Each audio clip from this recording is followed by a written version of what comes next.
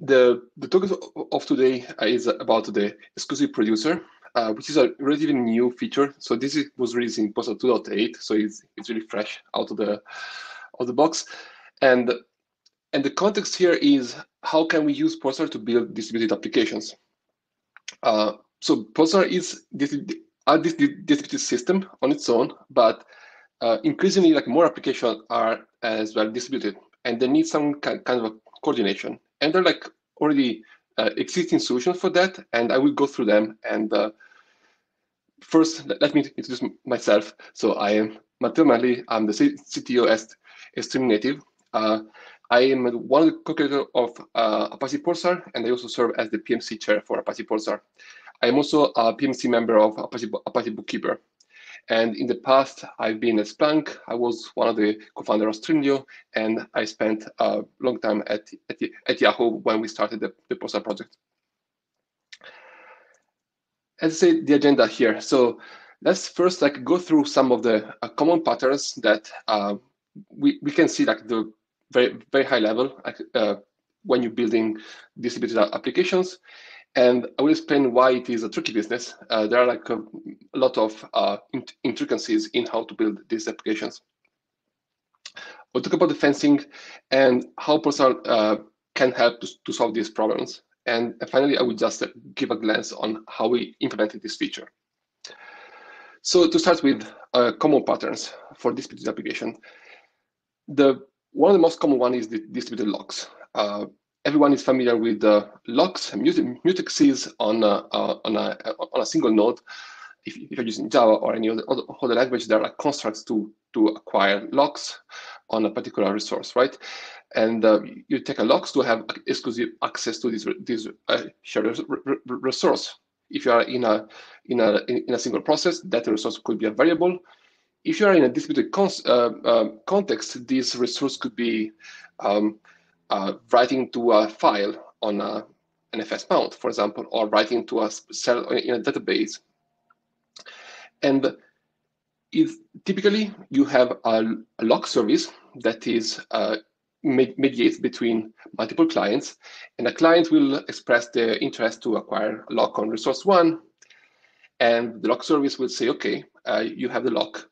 And then if a client 2 tries to do the same, we try to acquire the lock on the same resource, you will get an error because the lock is already taken by client 1.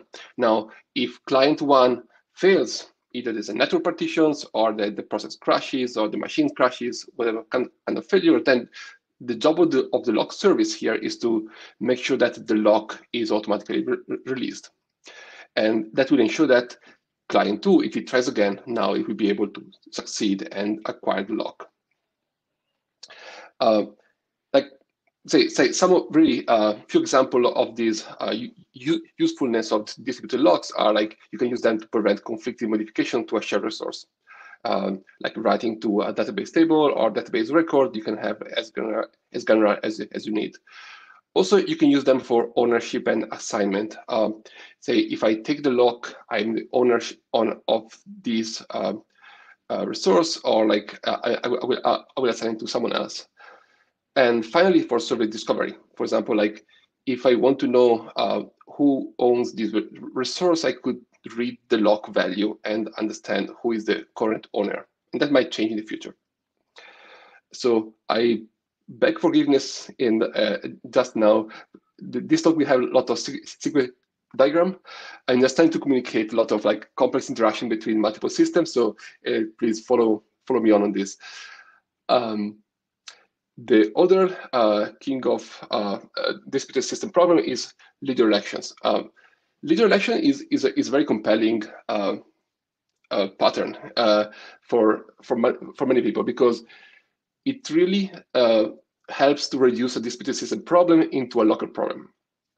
And the theory here is that instead of having multiple clients or servers, multiple components to have to agree every single time on every single decision, instead you want to basically elect a leader among peers, and then have this leader make all the decisions and then communicate them to others. So everyone runs the same code, so everyone can become the leader, but only one becomes the leader, and that leader will take decisions. That leader will perform some tasks that you want to only perform by one single instance of your service. And then there is also typically the component that it is used that the leader should be able to communicate to the others what decision was taken, so that the leaders are aware of the new state. And one such example of use cases is traffic load manager. That's like we have it in Pulsar as well. The idea here is that we want to have a single broker to take the decision where to assign new groups of topics. We don't want to have the chaos of everyone trying to assign things left and right. So instead, we delegate only to one. Typically, the interaction here is that every client, every node comes up and tries to become the leader. So you try to become a leader, and only one succeeds. So the leader election service will only say okay to one of them. Once this node thinks that he's the leader, then it will do all these tasks. And if this client fails, the leader election service will automatically release the leadership. So now it is released, and it will select another available client, and it will tell him that you're not the leader, and this new client will take over and start doing the same set of tasks. So the theory about the distributed locks and the leader election is easy, is very compelling, and it really simplifies how you have to reason about these components. And there are several options to do like this kind of operation. So these are like coordination services, and there are different semantics, but they have very similar capabilities. And the most known and used ones are Zookeeper and etcd. Again, the APIs are different. They have different mechanisms, but that's really you can do the same things on both systems.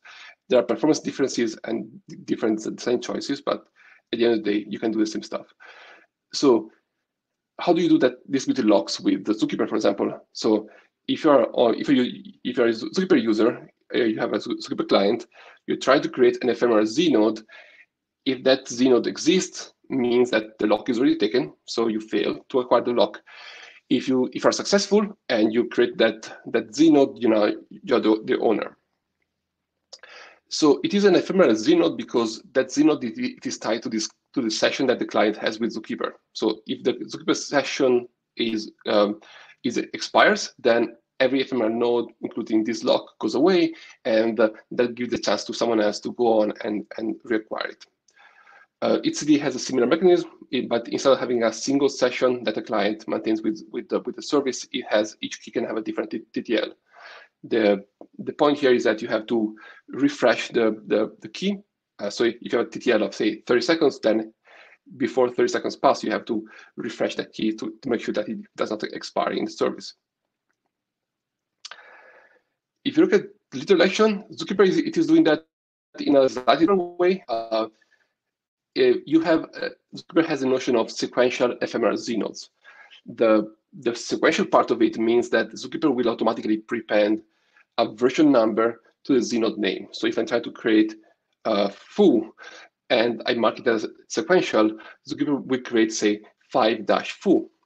And if someone else tries to create foo again, it will as a sequential, it will create 6-foo.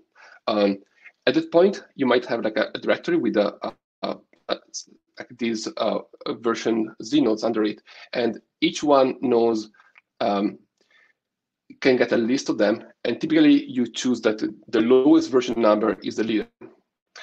And this is more like a stable algorithm, because when the leader goes away, there is no fighting to become the leader. It is more like there's already the next lowest now becomes the leader. So, and everyone else gets notified when the leader is gone, so that they will check again, and they will realize that there's a new leader. Now it's not like 5. Now it is 6. For etcd, this is similar to using locks. It is again keys with TTLs, and you have to basically recreate that. And if you create that lock, now you're the leader. So I'll say this is tricky business. So it seems very easy, but it is not as easy as it seems. And there are a few reasons why it is not easy. This system, like etcd and Zookeeper, works very well. They're like very mature systems. They work as advertised. The problem is that there are like fine prints which people often overlook.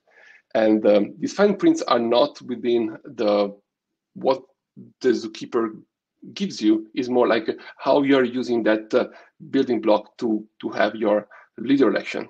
There are like a couple of difficult questions typically that are, how can you be sure that they're not two clients that at the same time they're thinking that I'm the leader and I'm the leader? There's a timing problem there. And also, like, what happens when you have interaction with other systems? Like, if I'm okay, I get notified that I am the leader, I'm trying to write it to the DB, but these two operations are not atomic. So I may be the leader, now I'm trying to write the DB, but now I'm not the leader anymore. So someone else might think that he is a leader at the same time that I think it too. So these kind of issues are not really addressed by these coordination services. So you have to build something on top of it, and it's really not easy to do. Let's say we have, the first question was the concurrent owner problem. How can we guarantee that client one, in this case, doesn't will release the resource before it expires on the lock service? So let's see this sequence. We have client one acquires the lock, it gets the okay from the lock service, and after it gets the okay, now there is a network partition. So network partition means that we cannot communicate, we don't have connectivity to the lock service for some amount of time. We don't know.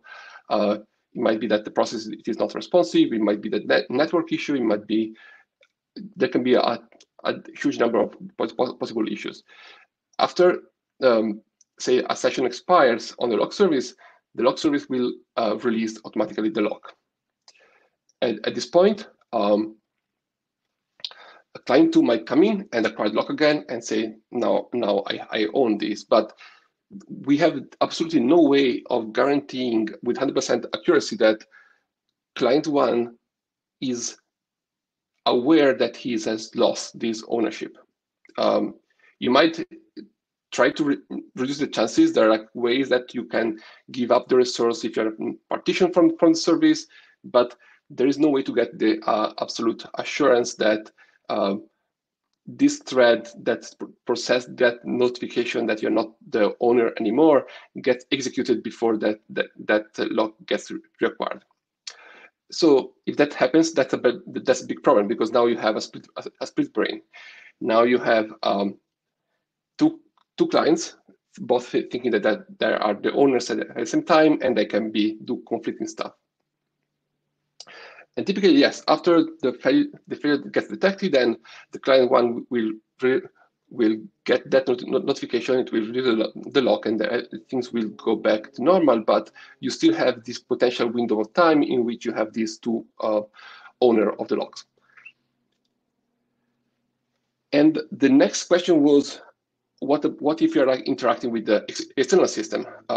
So in this case, assuming that client one again acquires the lock on the resource one, gets okay, and then there is a network partition. At the same time, we're trying to write to a file on a NFS mount, for example. So this write request gets issued, and then there's a network partition here, and the lock service will release the lock because client one cannot talk with the lock service. Client two will acquire that lock and say that, okay, I'm the owner, so I can write to this file because there's no one else writing. But we have no way of canceling that write request from client one to the NFS. So what happens there? Now you have like two writers on the same file, and you get data corruptions, lost data, and a lot of not so funny stuff happening. The problem here is that we are not fencing the resources.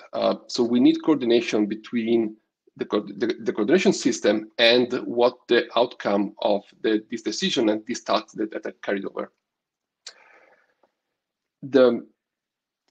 In particular, we need to make sure that the ownership of the shared resource, it is also validated in the external system.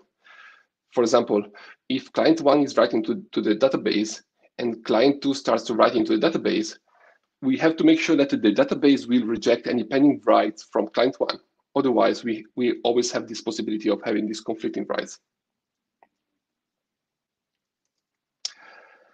One example of fencing is Bookkeeper. So Bookkeeper has fencing ingrained into the core protocol.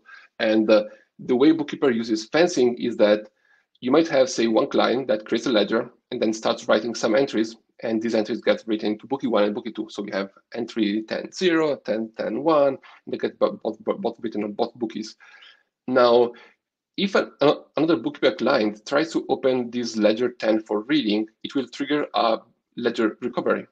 And the first thing that ledger recovery will do is to fence the ledger. That means that it will go to every storage node and say that do not accept any more writes on ledger 10. Ledger 10 is fenced, and that bit of information, it is persisted. And then client will initiate the recovery process. He will read the ledger and try to figure out. And if there were any other pending writes from client 1 that is still trying to write on this ledger, they will both get errored because any storage node will say that the ledger is fenced, your write is rejected. So this is an example of this fencing mechanism. And fencing is a very powerful property because it gives you the guarantee of having one single writer on the one resource. The thing is that, okay, why not exposing directly Bookkeeper if you want to do these kind of locks and fencing? The thing is that Bookkeeper doesn't really do leader elections or distributed locks. The fencing is a way of the Bookkeeper protocol to ensure that the data correctness and consistency. And furthermore, the Bookkeeper API is more like a low level, and applications are typically more happy to use a high level API like a Pulsar client API.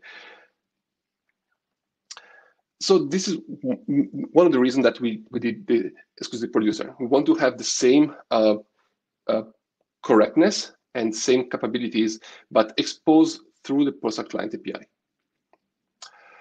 The goals for this feature were basically, we want to make sure that people are able to ensure a linear, non-interleaved history of the messages.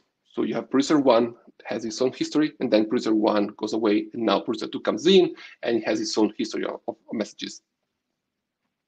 And to do so, we want to expose the building blocks for creating things like leader action distributed locks directly to the Pulsar users, and expose fencing as a new property and constraint in Pulsar.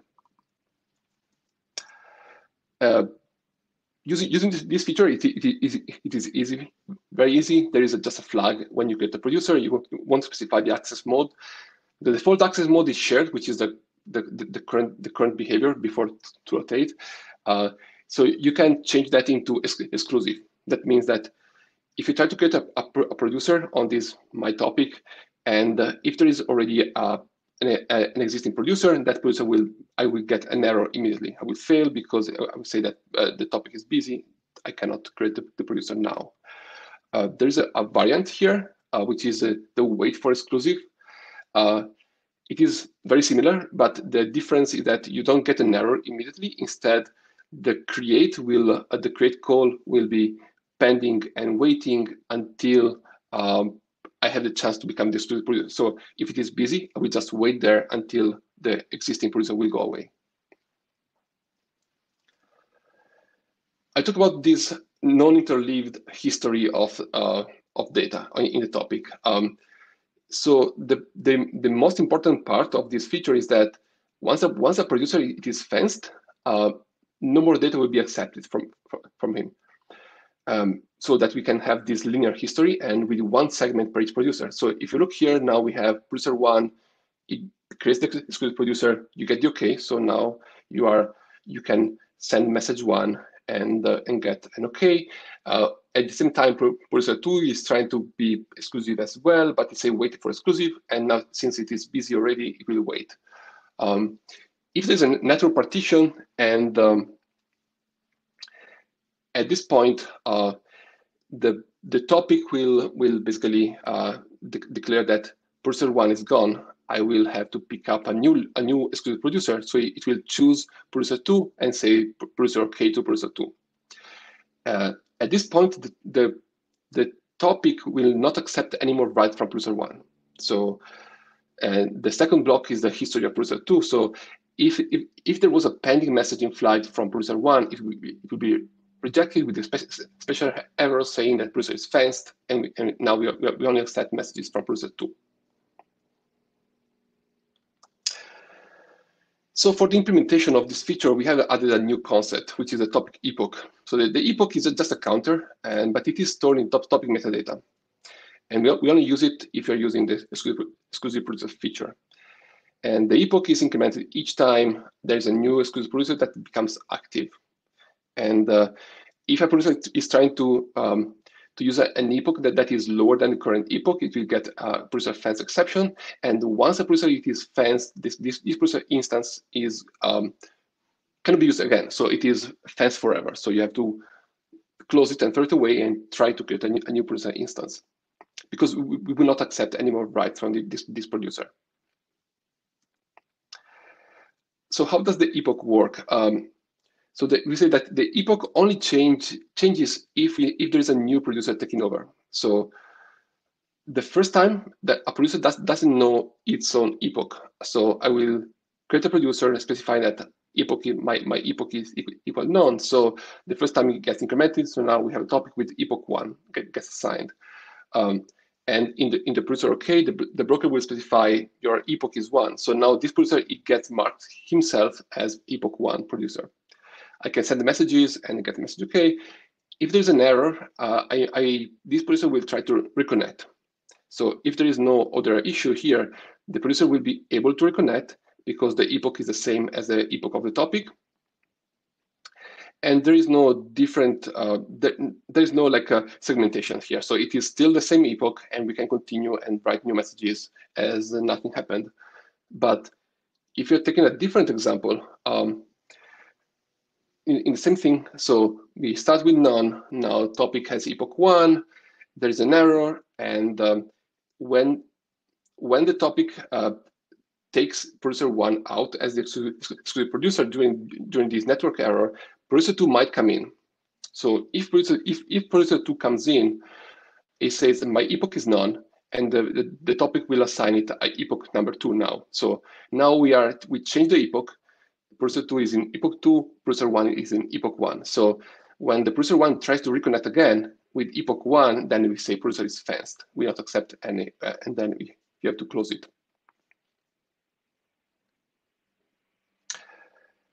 So just to put everything together, we talk about the exclusivity and the fencing. So just try to put these two properties together. And this is more like, what can we do with this feature? We say that one of the goals was to allow people to implement leader election using Pulsar and nothing else than Pulsar. And the way you do this is that you have multiple servers here, and they're all peers between each other, and you want each of them will try to become the exclusive producer. So if you become the exclusive producer, now you are the leader among these peers. So since you're the leader, you can make these decisions and carry on some tasks. And this task and decision will be communicated exclusively by publishing on the topic. Because if a message is written, the decision is taken. So if you are not, if by the time you make the decision and you write on the topic, you're not the leader anymore, that right will not go through. So this is the fencing that gets applied. If you look at the sequence diagram here, is that server 1, server 2, and server 3 comes up, and each of them tries to be wait for exclusive. The topic will be choosing server 1. And one item here that you might want to do is that when you come up, you want to read all the messages that are there that were pending. So you might be down, so you come up and you have to basically read to the end of the topic. And one of the ways that you can read to the end of the topic is by sending a marker and then read everything up to until you see the marker. So now you are the exclusive producer, you have the complete view of the current state, and now you are ready to be the leader. So server one is the leader, and server one can take an action. And this action takes the form of publishing a message. So is publishing message 3 on the topic. If that succeeds, means that this action is taken. So server one will do the thing, and everyone else also will get the message, and they will be aware of the current state. So this is really like a clean way to do the leader election. And it's basically free of any race conditions, because like if you're the leader and you think you're the leader and you're trying to say send message 4 at this point, but you lost the leadership because you're disconnected from the topic for a brief amount of time, that publishing message 4 will fail. So therefore, we get revalidated there. So very similarly, if you want to do like distributed locks using Pulsar, again, you create an exclusive producer, and if you're successful, you are the owner of the lock, and you have to make sure that all the mutation to the resource should be done through the messages publishing on the topic. Therefore, you get the advantages of the fencing coming naturally. So I hope this was useful, and that opened the interest on this new feature that is really unique to Pulsar at this point. And I made this call yesterday, but I will do it again today. So at Streamnative, we are hiring, so you can join us to build Pulsar with the same team that builds Pulsar. And we have like a lot of interesting problems like this one, or repeat subscriptions, or working on transactions. So we have no lack of interesting ideas to work on to make Pulsar better. I will also add that next week we also have the developer trainings. So if you're interested into how you can use Pulsar to build applications that call the best practice